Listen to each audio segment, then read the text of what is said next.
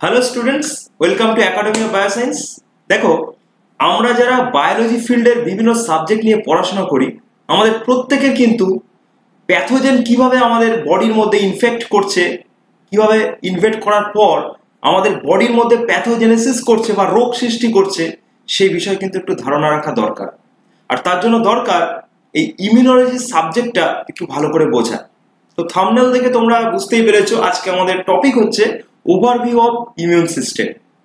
তো ইমিউনোলজির অনেক রকম রিয়াকশন, সেগুলো কিভাবে হয়, বিভিন্ন রকম mechanism, cytokine, MSc class 1 class 2 complex, তাদের antigen presentation through APC sell, বিভিন্ন মেকানিজম আমরা এর পরবর্তী লেসন পড়তে চলেছি।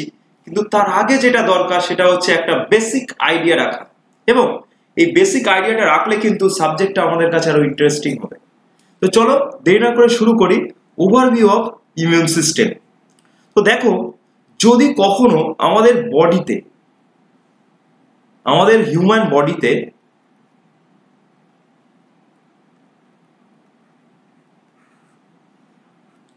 কোনো প্যাথোজেন ঢোকে, কোনো ব্যাকটেরিয়া হতে পারে। প্যাথোজেন মানে কি? প্যাথোজেন মানে হচ্ছে যারা প্যাথোজেনেসিস করে। দেখো, প্যাথো কথাটা কিন্তু ডিজিজের সঙ্গে রিলেটেড, যেমন প্যাথোলজিক্যাল ল্যাব যেখানে ডিজিজ ডায়াগনোসিস করা হয়। তো যারা প্যাথোজেনেসিস করতে পারে সেই রকম ইনফেকশিয়াস এজেন্ট যারা, তাদেরকে বলা প্যাথোজেন। তো এই প্যাথোজেন যখন আমাদের বডিতে ঢুকবে, আমাদের বডি কিন্তু বসে থাকবে না, চুপচাপ দাঁড়িয়ে দাঁড়িয়ে দেখবে না যে সে আমাদের বডিতে রোগটা তৈরি করে।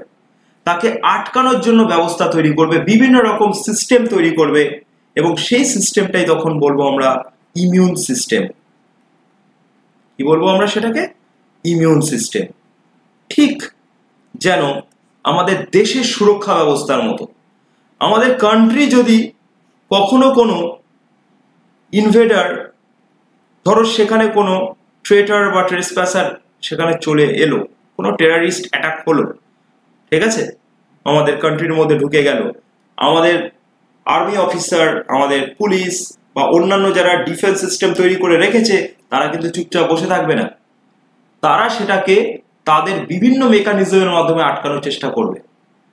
ক্লিয়ার? তো ঠিক সেই রকম আমাদের বডিতে যদি কোনো প্যাথোজেন এনকাউন্টার করে, তাহলে সেই প্যাথোজেনটাকে এনকাউন্টার করার জন্য, ইনভেট করার পর সেটাকে এনকাউন্টার করার জন্য, তাকে আটকানোর জন্য যে যে সিস্টেমগুলো ডেভেলপ করবে, সেটাই হচ্ছে ইমিউন সিস্টেম। তো আগে চলো বেসিক ইমিউনোলজি ব্যাপার সম্পর্কে একটু আইডিয়া নিয়ে নিই। ইমিউনোলজি, তো নাম শুনে বুঝতে পেরেছো, লজি মানে হচ্ছে লোগস থেকে এসছে। লোগস গ্রিক শব্দ একটা, সেখান থেকে এসছে। এর মানে হচ্ছে স্টাডি, অর্থাৎ বিদ্যা, অনাক্রমতা বিদ্যা, এটা নিয়ে আমরা পড়ছি। তো it is completely A branch of biology, সেই ব্যাপারে কোনো ডাউট নেই।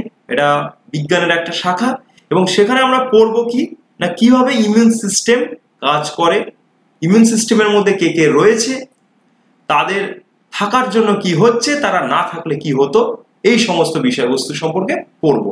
এবং বিভিন্ন রকমের ইমিউনোলজিক্যাল ডিসঅর্ডার, সেগুলো কেন হয়, সেগুলো কিভাবে প্রিভেন্ট করা হয়, ইত্যাদি ইত্যাদি।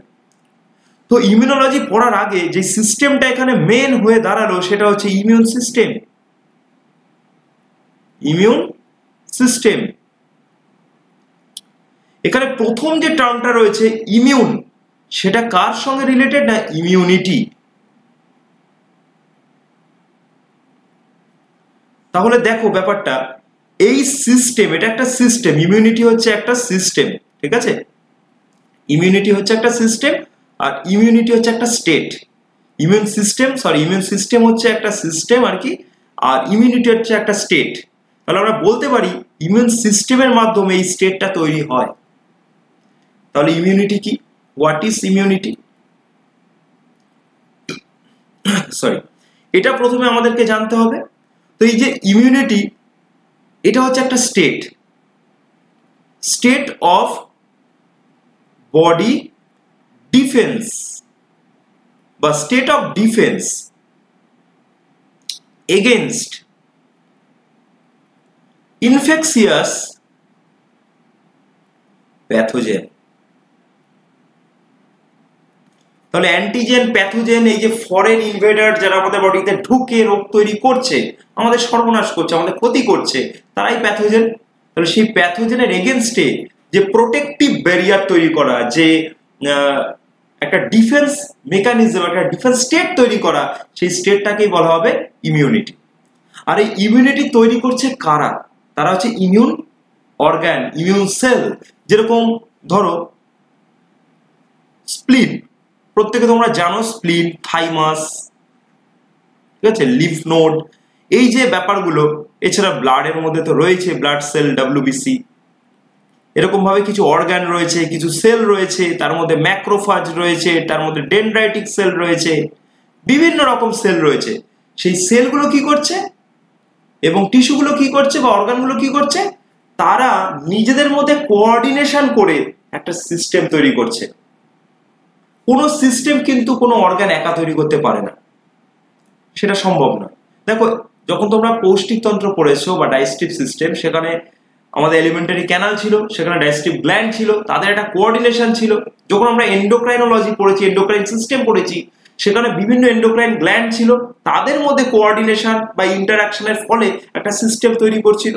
ঠিক সেই রকম ভাবে এই যে স্প্লিন বললাম, থাইমাস বললাম, bone marrow, blood, blood cell, WBC, various type of WBC বা লিউকোসাইট, এই সবাই নিজেদের মধ্যে একটা কমিউনিকেশন তৈরি করে যে ভাই এখান থেকে টেররিস্টটা ঢুকে গেল, আমি মিস করে ফেললাম, তুই ওভার ফোন তাকে আমি জানিয়ে দিচ্ছি এই ব্যাটা এরকম দেখতে, বড় বড় দাড়ি আছে, এই গোফ রয়েছে, এখানে একটা তিল রয়েছে, এখানে একটা আঁচিল রয়েছে, এই সমস্ত বর্ণনা আমি তাকে দিয়ে দিলাম ওভার ফোন। সে আবার আমি যখন ফেল করলাম নেক্সট লেভেলে গিয়ে সে সেটাকে আটকে দিল, তাকে আটকে দিল।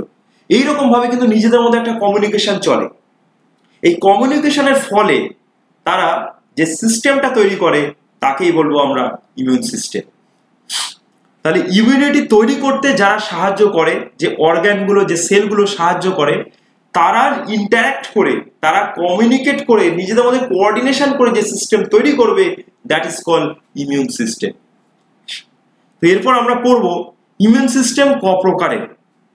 সাধারণত ইমিউন সিস্টেম আমরা দেখব দু রকমের হয়ে থাকে, ঠিক আছে। Let me clear this.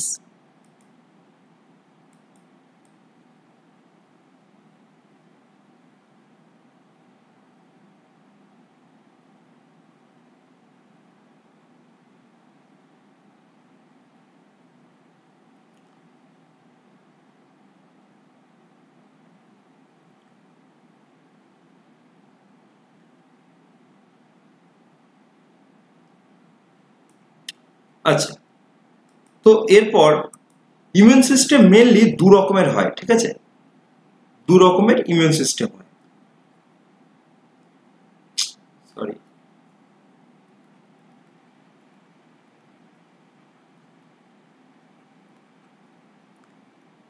Broadly এই ইমিউন সিস্টেম বলবো না, ইমিউনিটি দু রকমের। একটা হচ্ছে নন স্পেসিফিক, আর একটা হচ্ছে স্পেসিফিক। এরপর নন স্পেসিফিক আর স্পেসিফিকের মধ্যে কি পার্থক্য? দেখো, নন স্পেসিফিক মানে হচ্ছে যারা কোনো কিছু দেখবে না, যাদের রেকগনিশন সেই রকম ভাবে হবে না, তারা সবাইকে আটকাবে।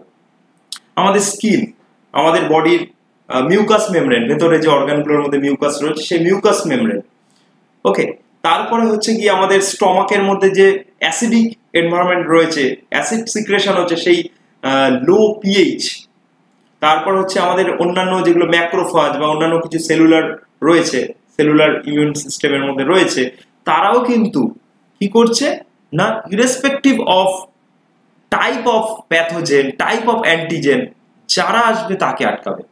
দেখো এই ছবিটা দেখো, বর্ডার সিকিউরিটি ফোর্স, আমাদের দেশের বর্ডার সিকিউরিটি ফোর্স, তারা কিন্তু কাজ হচ্ছে বর্ডারটাকে সুরক্ষা দেওয়া, সিকিউর করা। এখান থেকে কোনো টেরারিস্ট হোক বা ভালো মানুষ হোক, যেই আসবে তাকে কিন্তু আটকাবে, কারণ তাদের এখান থেকে এখানে আসতে গেলে প্রপার এভিডেন্স দরকার, প্রপার রেকগনিশন দরকার, তারপর আসবে। তাই জন্য ইললিগালি কেউ যদি এখানে ক্রস করে, সবাইকে কিন্তু আটকাবে। এখানে পার্টিকুলার কোনো কাউকে বেছে বেছে আটকাচ্ছে, এই তুমি এসো, তুমি বসে থাকো, তুমি যাও, এরকম ভাবে করছে না, তারা সবাইকেই আটকাচ্ছে, সবাইকেই কিন্তু ব্যারিয়ার হিসেবে কাজ করছে সবার জন্যই। তাহলে সেই সেন্সে কিন্তু আমরা বর্ডার সিকিউরিটি ফোর্স অর্থাৎ বিএসএফ, এই বিএসএফ এর সঙ্গে কম্পেয়ার করতে পারি, বিএসএফ এনাদের সঙ্গে কম্পেয়ার করতে পারি আমাদের non specific immunity, non specific immunity, right? On the other hand, এই নন স্পেসিফিক ইমিউনিটির মধ্যে যদি এবার আমাদের ইমিউন সিস্টেমের যারা রয়েছে তাদের কথা চিন্তা করি, তাহলে সেখানে কারা থাকবে?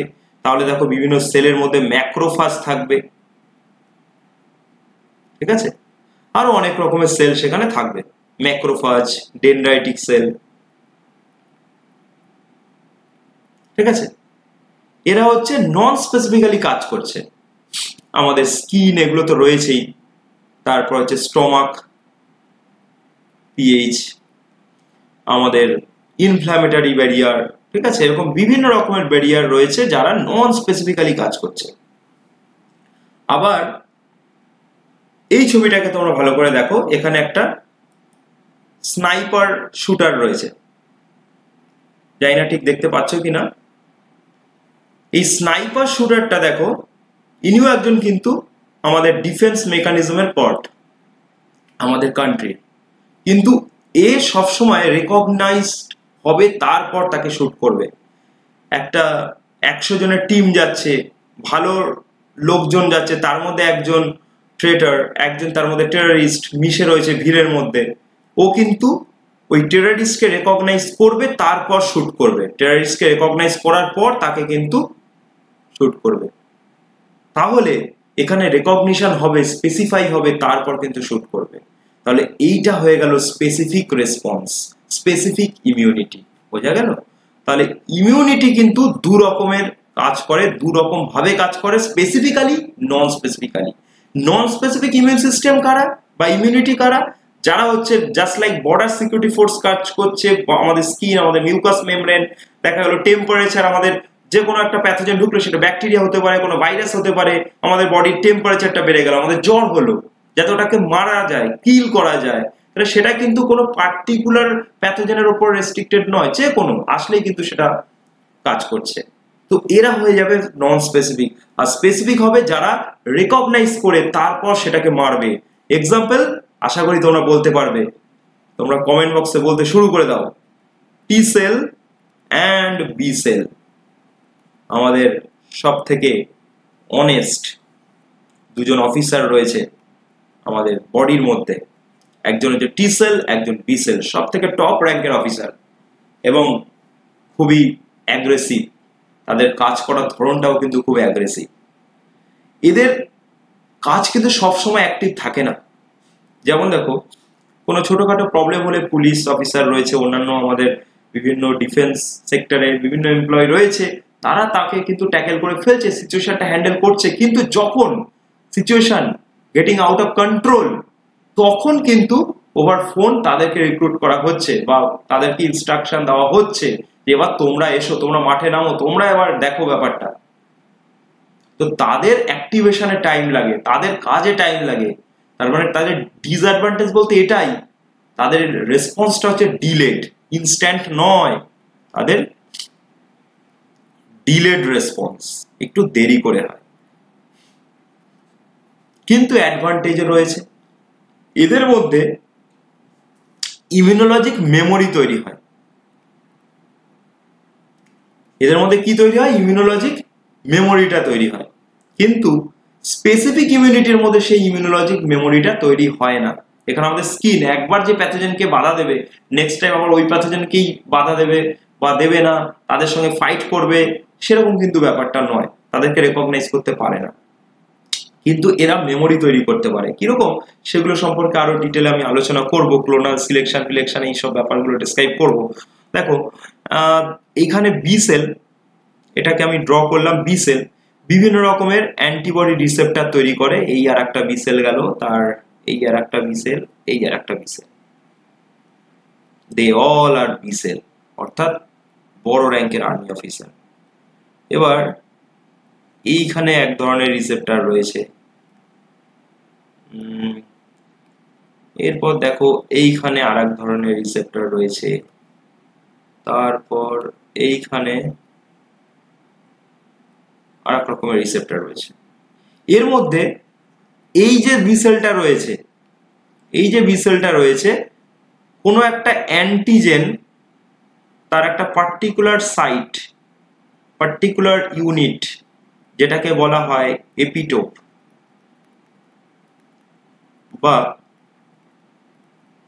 অ্যান্টিজেনিক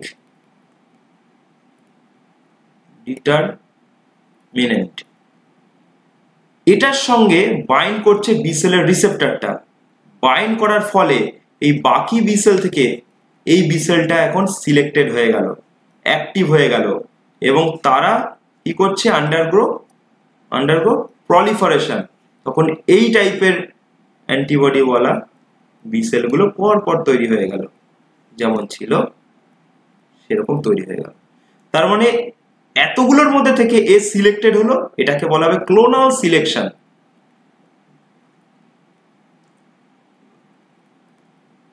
হয়েছে? এরপর clonal selection followed by clonal expansion. Clonal expansion, number of B cell, this particular type of B cell, এদের নাম্বারটা কি করছে, উইল ইনক্রিজ, সংখ্যাটা বাড়ছে। কারণ এইরকম অ্যান্টিজেন আবার আমার বডিতে যখন ঢুকছে, এদের সংখ্যা আবার বাড়বে, এ আবার রেকগনাইজ করবে, আবার এর সংখ্যা আলাদা করে বাড়বে, মানে অ্যাম্পলিফাই হচ্ছে। এরপর সেই অ্যান্টিজেনগুলো যখন অনেক ঢুকে গেছে এবং তাদেরকে ডিস্ট্রয় করা হয়ে গেছে, তখন আস্তে আস্তে এগুলো কিন্তু আবার ডাই করতে শুরু করে দিল, অ্যাপোপ্টোসিস হয়ে গিয়ে সেগুলো আস্তে আস্তে করে মারা গেল, সেলগুলো এখান থেকে ডিক্লাইন করে গেল বা ডিস্ট্রয় হয়ে গেল। এগুলোকে বলা হবে ক্লোনাল ডিলিশন। Clonal deletion. তো দেখো, এদের রেসপন্সটা ডিলে হলেও, টি সেল বি সেল এদের রেসপন্স ডিলে হলেও এদের সুবিধাটা হচ্ছে কি, এদের মধ্যে এই যে সেল বি সেল, সে যেরকম প্লাজমা বি সেলে কনভার্ট করতে পারে, প্লাজমা সেলে কনভার্ট করতে পারে, সেরকম মেমোরি সেলেও কনভার্ট করতে পারে, মেমোরি বি সেলেও কনভার্ট করতে পারে। তো ইন ফিউচার যখন আবার সেম প্যাথোজেন দ্বারা এই বডিটা ইনফেক্ট করবে, তখন এই মেমোরি সেল সেটাকে রেকগনাইজ করতে পারবে। তো ইমিউনোলজিক মেমোরি সেটাও কিন্তু তৈরি হতে পারছে। তো আজকে আমরা দেখলাম ওভারভিউ অফ ইমিউন সিস্টেমের মধ্যে স্পেসিফিক, নন স্পেসিফিক রেসপন্স। ঠিক আছে? এরপর এই ইনেট এবং অ্যাডাপটিভ ব্যাপারটা হচ্ছে, এই স্পেসিফিক নন স্পেসিফিক খানিকটা একই। আমরা নন স্পেসিফিকের মধ্যে ইনেটটাকে রাখলাম, আর অন্যদিকে স্পেসিফিকের সঙ্গে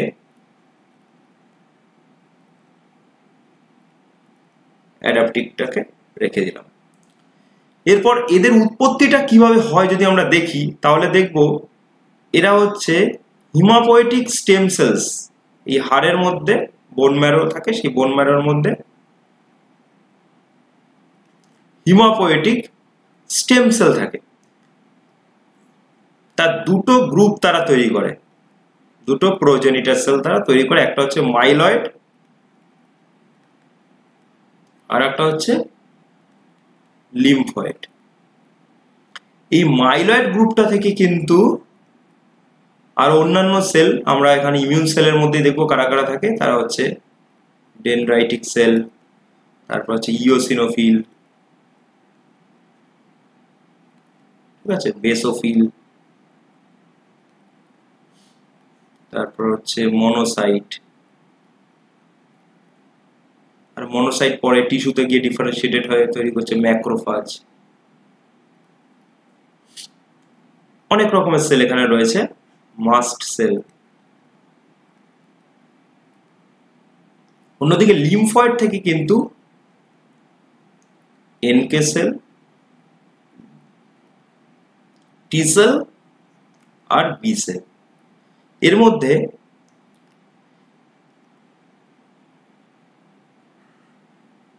এই পার্টটা মাইলয়েডে যতগুলো রয়েছে প্লাস এনকে সেল, টোটালটাকে যদি আমরা একটা গ্রুপ করে দিই, তাহলে তারা হয়ে যাবে ইনেট ইমিউনিটির পার্ট। অন্যদিকে শুধুমাত্র কে পড়ে থাকলো এখানে, টি সেল এবং বি সেল। টি সেল এবং বি সেল, এই যে দুটো গ্রুপ, দুটো সেল, তারা হয়ে যাচ্ছে অ্যাডাপটিভ ইমিউনিটির পার্ট। বোঝা গেল? Innate versus adaptive immunity. তো ইনেট ইমিউনিটি হচ্ছে instant, always active, always on, সবসময় ফাংশনাল। আর স্পেসিফিক ইমিউনিটি মানে হচ্ছে ডিলেড রেসপন্স, যেটা পরবর্তীকালে অ্যাক্টিভেট হবে। ঠিক আছে, আগে ইনেট ইমিউনিটি কাজ করবে, দেন এটাকে হ্যান্ড ওভার করে দেবে। একটু ছোট করে দেখে নিই how innate immunity coordinate with adaptive immunity. Suppose আমাদের স্কিনটা পেনিট্রেট করে কি ঢুকেছে, একটা প্যাথোজেন ঢুকেছে, একটা ব্যাকটেরিয়া বা একটা প্যাথোজেন ঢুকেছে। তো এই ব্যাকটেরিয়াটাকে দেখে এগিয়ে আসবে কে? ম্যাক্রোফাজ। M5 মানে ম্যাক্রোফাজ। এটা কার আন্ডারে পড়ছে আমরা প্রত্যেকেই জানি, এই মাত্র বললাম ইনেট ইমিউনিটির মধ্যে পড়ছে। এটাকে এনগালফ করবে। এনগালফ করা মানে পরের স্টেপটা তোমরা প্রত্যেকেই জানো, ফ্যাগোসাইটোসিস করছে। ঠিক আছে, ফ্যাগোসাইটোসিস করে এটাকে ক্লোজ করে দিয়ে এটা লাইসোজোমের সঙ্গে ফিউশন করে এটাকে ডিস্ট্রয় করছে, ব্রেকডাউন করে এটাকে MHC ক্লাস 2 মলিকিউল দ্বারা বাইরের দিকে শো করছে, এক্সপোজ করছে। এবার এই যে অ্যান্টিজেন প্রেজেন্টেশন হলো, এটাকে দেখে হেল্পার টি সেল এগিয়ে আসবে, তার টি সেল রিসেপ্টর দিয়ে এটাকে স্ক্যান করবে, অ্যাক্টিভেট হবে, এবং হেল্পার টি সেল গিয়ে আবার কি করবে, কখনো সে সাইটোকাইন দিয়ে, একরকম সাইটোকাইন দিয়ে তারা সাইটোটক্সিক টি সেলকে অ্যাক্টিভেট করতে পারে, কখনো বা আরেক ধরনের সাইটোকাইন দিয়ে তারা বি সেলকে অ্যাক্টিভেট করতে পারে এবং তাকে প্লাজমা সেলে কনভার্ট করতে পারে, এবং মেমোরি সেলও কনভার্ট হয়, যেখান থেকে অ্যান্টিবডি প্রোডাকশন হয়। তাহলে অ্যান্টিবডি কার পার্ট? এই বি সেল, টি সেল, এগুলো কার পার্ট? অ্যাডাপটিভ। তাহলে এইখান থেকে ইনেট ইমিউনিটি ছিল ম্যাক্রোফাজ, সে কি করলো, কোঅর্ডিনেট করে, এখান থেকে দেখতে পাচ্ছ তোমরা একটা কোলাবোরেট করছে, এখানে একটা জাক্সটাকাইন প্যাটার্নের সিগন্যালিং তৈরি করছে, করে ম্যাক্রোফাজ অ্যান্টিজেন প্রেজেন্টেশনের মাধ্যমে হেল্পার টি সেলকে অ্যাক্টিভেট করছে। Helper T sell on the other hand যদি কন্ডিশন অনুযায়ী সে কি করবে, অ্যাসেস করবে, যদি সেটাকে সাইটোটক্সিক টি সেল বা কিলার সেলকে অ্যাক্টিভেট করতে হয় তাকে করবে, আদারওয়াইজ সে বি সেলকে অ্যাক্টিভেট করবে, B cell plasma sell activation হয়ে যাবে এবং সে অ্যান্টিবডি প্রোডাকশন করবে, সেই অ্যান্টিবডিগুলো গিয়ে প্যাথোজেনটাকে আটকাবে। তো এইভাবেই ইনেট এবং অ্যাডাপটিভ বা স্পেসিফিক নন স্পেসিফিক তারা নিজেদের মধ্যে কিন্তু একটা কোঅর্ডিনেট করতে পারছে। ঠিক আছে, লাস্ট এই জিনিসটা দেখে আমরা আজকে শেষ করব যে কি কি ইমিউনোলজিক্যাল ব্যারিয়ার রয়েছে আমাদের মধ্যে, অ্যানাটমিক্যাল ব্যারিয়ার, বিভিন্ন রকমের যে ব্যারিয়ার, নন স্পেসিফিক ব্যারিয়ার। তার মধ্যে দেখো অ্যানাটমিক্যাল ব্যারিয়ারের মধ্যে রয়েছে স্কিন মিউকাস মেমব্রেন। এদের মেকানিক্যাল ব্যারিয়ার বলা হয়। আমাদের বডির যে ইন্টিগুমেন্ট বা বডি কভারিং, সেখানে যে কোনো প্যাথোজেন আসলেই তাকে আটকে দেবে। তাহলে স্কিনটা হচ্ছে একটা মেকানিক্যাল ব্যারিয়ার।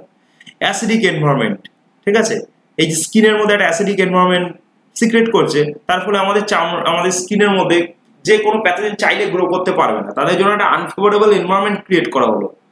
অন্যদিকে যদি দেখি আমরা কিছু কেমিক্যাল ব্যারিয়ার, তাহলে সেটা হচ্ছে আমাদের চোখের জল, আমাদের টিয়ার্স, তার মধ্যে কিন্তু লাইসোজাইম থাকে। দেখবে ধরো আমরা ট্রেনে ফ্রেনে যাচ্ছি, কখনো চোখে হাত দিয়ে ফেললাম, কোনো প্যাথোজেন চোখে ঢুকে গেলে দেখছি তারপর চোখ থেকে জল বেরোচ্ছে, অনর্গল জল বেরোচ্ছে, বা কোনো পোকা টোকা কিছু ঢুকে গেলে চোখ থেকে জল বেরোয়। কেন? কারণ ওই জলের মধ্যে থেকে লাইসোজাইম ওটাকে ডিস্ট্রয় করার চেষ্টা করে। সেরকম স্কিন মিউকাস মেমব্রেন, আমরা এয়ারওয়ে বা যে কোনো এপিথেলিয়াল লাইনিং, যেটা আমাদের গ্যাস্ট্রোইন্টেস্টাইনাল ট্র্যাক্ট, তার উপরে দেখেছি অসংখ্য মিউকাস থাকে। তাহলে মিউকাসের কাজ হচ্ছে ট্র্যাপ করা প্যাথোজেনকে। তারপর মিউকোসিলিয়ারি একটা প্যাসেজ, মানে উপরে মিউকাস, তার নিচে সিলিয়াগুলো এরকম ভাবে বিট করছে, ফলে মিউকাসের মোবিলিটি তৈরি হচ্ছে। তাহলে মিউকাসের মধ্যে যদি কেউ ট্র্যাপড হয়, তাহলে তার মোবিলিটির মাধ্যমে সে দেখা গেল আমাদের ন্যাজাল ক্যাভিটির মধ্যে চলে এসছে, আমাদের স্নিজিং এর মাধ্যমে আমাদের বাইরে, বডির বাইরে এক্সপেল হয়ে গেল। এইরকম ভাবেও কিন্তু মিউকাস মেমব্রেন নন স্পেসিফিক্যালি কি করছে, বডির বাইরে এটাকে প্রোপেল করছে, মাইক্রো অর্গানিজম গুলোকে out of the body, propel out of the body. Physiological ব্যারিয়ারের মধ্যে প্রত্যেকে যেন টেম্পারেচার, আমাদের জ্বর টর হচ্ছে, এই দেখা গেল কেউ একটা রাস্তায় ঘুরতে ঘুরতে দেখা গেল একটা বাইরে ফাস্ট ফুড খেয়ে ফেললো, বা কোনো একটা রাস্তার ধারে স্ট্রিট ফুড খেয়ে ফেললো, যে খাবারটা অনেক দিন ধরে ছিল, ভালো করে বয়েল করা হয়নি, ব্যাকটেরিয়া গ্রো করেছিল, ফুড পয়জনিং হয়ে গেল, পরদিন সেই ছেলেটির আবার জ্বর হলো। তাহলে সেক্ষেত্রে কি হবে, এই যে জ্বর হলো তার মানে তার টেম্পারেচারটা বাড়ছে, এই টেম্পারেচারটা বাড়ছে তার এটাকে মারার জন্য। ঠিক আছে, তার মধ্যে টেম্পারেচার গ্রো করছে সেই প্যাথোজেনটাকে ডিস্ট্রয় করার জন্য। এটা কিন্তু আমাদেরকে বুঝতে হবে। তো লো পিএইচ মানে আমাদের অ্যাসিডিটি, এই যে স্টমাকের মধ্যে যে অ্যাসিডিটি ক্রিয়েট করছে, HCl সিক্রেশন হচ্ছে, সেটা মাইক্রো অর্গানিজমগুলোকে মারার জন্য। ঠিক আছে, কেমিক্যাল মিডিয়েটার্স, তার মধ্যে দেখো লাইসোজাইম, এই মাত্র বললাম চোখের জলে।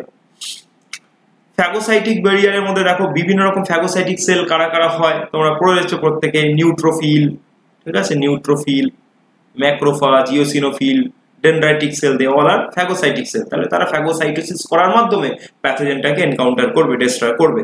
ইনফ্ল্যামেটরি ব্যারিয়ার, দেখা গেল আমাদের পায়ে কোথাও চোট লাগলো বা পায়ে কাঁচ ভাঙা ঢুকে গেল বা কিছু কাঠপিঁপড়ে কামড়ে দিল, যাই হোক না কেন, সেই জায়গাটা ফুলে যায় বা কখনো আমাদের ফোড়া টোড়া হয়, লাস্টে পাস বেরোচ্ছে, এটা হচ্ছে and product of the inflammation.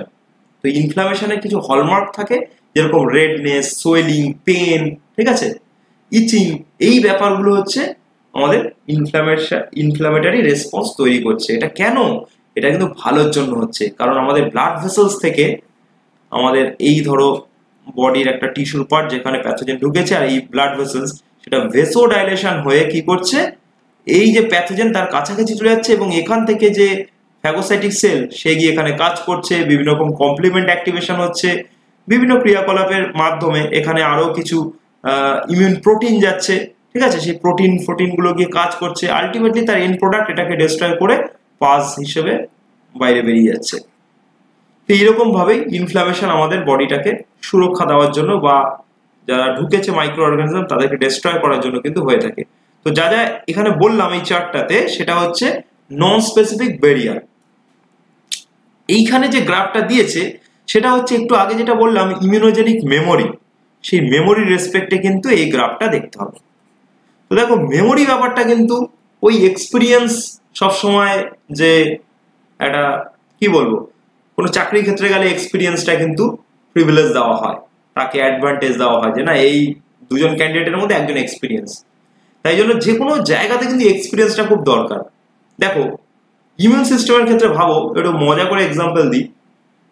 ধরো তোমার প্রথমে একটা প্রেম ছিল, সেই প্রেমটা যখন তোমার লাইফে এসছে, তখন ব্রেকআপ হওয়ার পর তুমি বিরাট খারাপ অবস্থায় চলে গেছো, ঠিক আছে, কারণ তখন তোমার আবেগ এতটাই বেশি ছিল, প্র্যাকটিক্যাল নলেজ হচ্ছে তোমার ইমিউন রেসপন্স বা এই অ্যান্টিবডি প্রোডাকশন, ঠিক আছে, সেই প্র্যাকটিক্যাল নলেজ তখন কিন্তু অতটা কাজ করেনি, মানে ব্যাপারটাকে যে হ্যান্ডেল করা সেই ব্যাপারটা কিন্তু তোমার মধ্যে ছিল না। তখন টিনেজার সবাই তোমরা মোটামুটি, ঠিক আছে, সেই সময়ের কথা বলছি। ধরো প্রথম প্রেম যখন আসলো, সেই সময় ব্রেকআপ হয়ে যাওয়ার পর খুব খারাপ অবস্থা হয়ে গেল, কিন্তু নেক্সট টাইম যখন তুমি আবার একটা রিলেশনে গেলে, তখন তোমার কিন্তু ওই practical knowledge, immune response, antibody প্রোডাকশনের ক্যাপাবিলিটি সেটা কিন্তু অনেকটা হাই হবে, আগের থেকে অনেকটা বেশি হবে, তার কিন্তু হাই অ্যামপ্লিটিউড হচ্ছে। এটা কেন হচ্ছে? কারণ এরপর দেখা গেল তোমার এক্স এর মতো দু একটা বিহেভিয়ার দেখলেই তখন তুমি বুঝতে পারবে যে হ্যাঁ, এই আগের মতো এও প্যাথোজেনেসিটি করতে চলেছে, প্যাথোজেনেসিস হতে পারে, সেরকম বুঝে কিন্তু তুমি সতর্ক হয়ে যেতে পারবে, ঠিক আছে, এবং তোমাকে নেক্সট টাইম প্রপার মানুষ চিনতে সাহায্য করবে। সেটা শুধুমাত্র রিলেশনের ক্ষেত্রে নয়, বন্ধুত্বের ক্ষেত্রে হতে পারে, সব জায়গাতে হতে পারে। তো নেক্সট টাইম তোমার যখন রিলেশন করছো, তখন তুমি অনেক বেশি কিন্তু ম্যাচিওর হয়ে গেছো, প্রথমবার অতটা ছিলে না, তখন প্র্যাকটিক্যাল নলেজ অতটা ছিল না, তখন আবেগটা বেশি ছিল, ঠিক আছে। যাই হোক, এবার দেখো আমরা বায়োলজির ভাষা দিয়ে বলি, অ্যান্টিজেন এ কোনো একটা ইঁদুর, বেচারা ইঁদুরগুলোকে নিয়ে যাচ্ছে তাই করা হয়, এই ইঞ্জেকশন দিয়ে ইমিউনাইজ করা হচ্ছে, আবার একটা করা হচ্ছে, যত স্যাক্রিফাইস, সত্যি। যাই হোক, কিছু করার নেই, বায়োলজির জন্য স্যাক্রিফাইস তো করতেই হবে। অ্যান্টিজেন এ তাকে ইমিউনাইজ করা হলো, মাইসটাকে দেওয়া হলো, তো তারপর দেখো 14 দিনের মাথায় তার এইটুকু তার পিক নিয়েছে, মানে এতটা প্রাইমারি অ্যান্টি এ, এই অ্যান্টিজেন এর রেসপেক্টে অ্যান্টিবডি এ তৈরি হয়েছে, এই রেসপন্স এইটুকু তৈরি হয়েছে।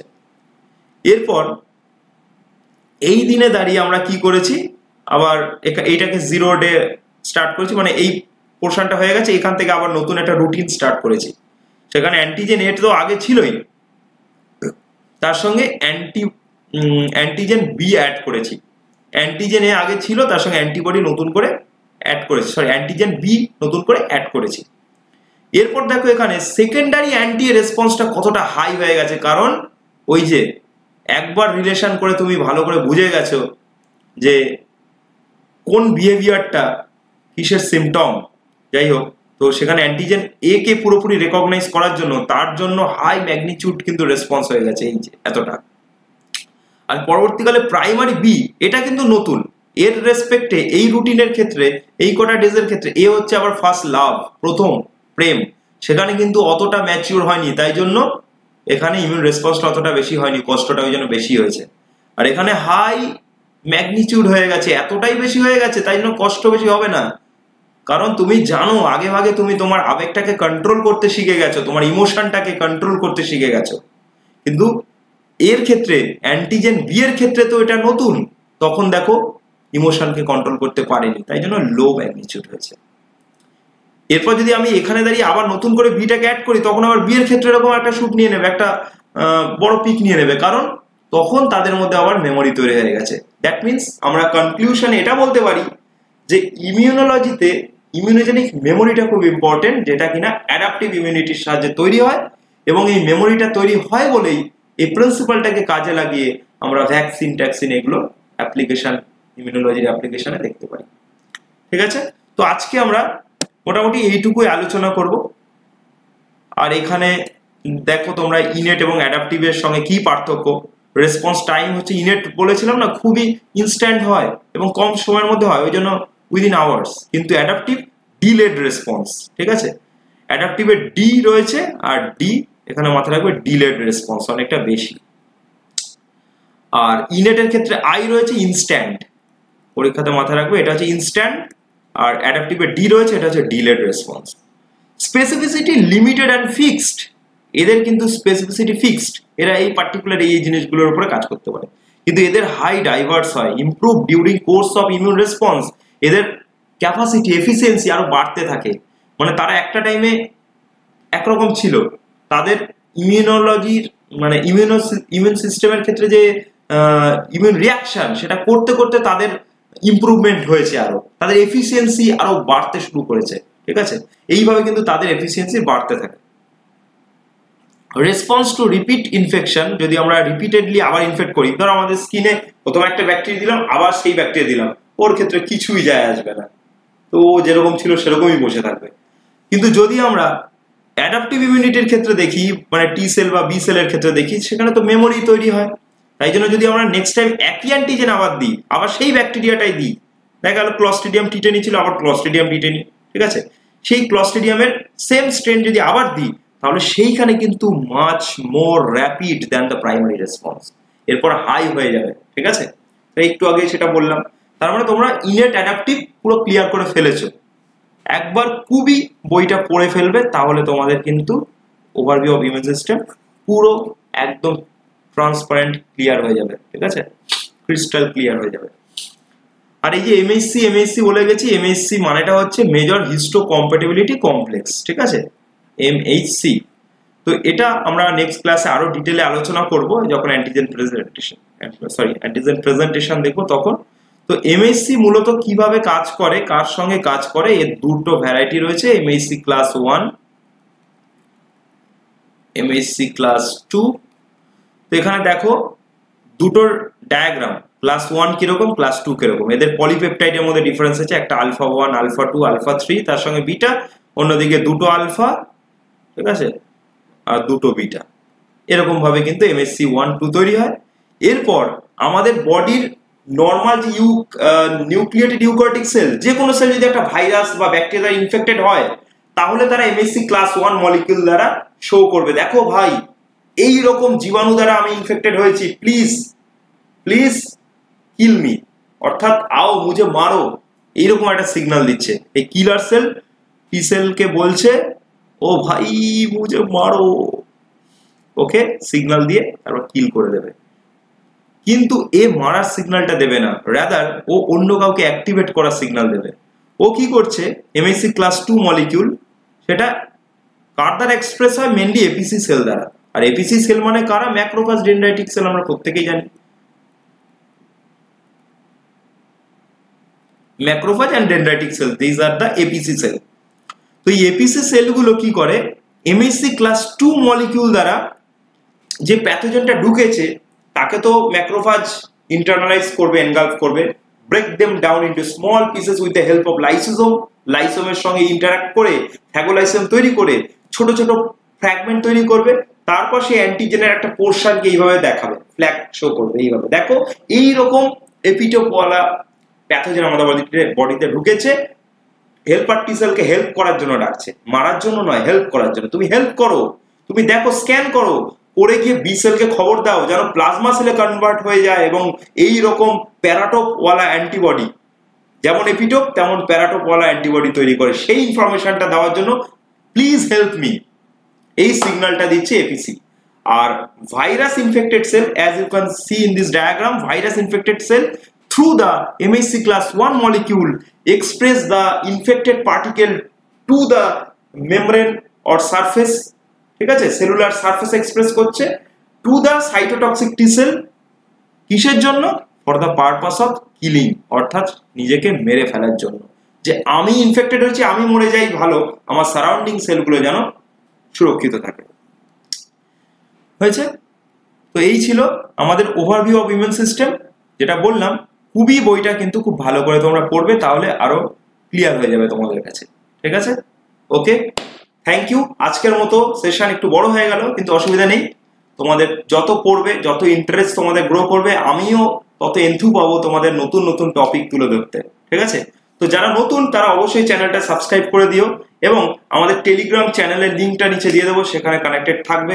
কোনো রকমের পড়াশোনা জাতীয় কোনো কোয়ারিজ থাকলে, কোনো ডাউট থাকলে, সেগুলো কিন্তু সেই চ্যানেলে তোমরা বলতে পারবে। ঠিক আছে, ওকে, টাটা, ভালো থাকবে সবাই, দেখা হচ্ছে নেক্সট ভিডিওতে।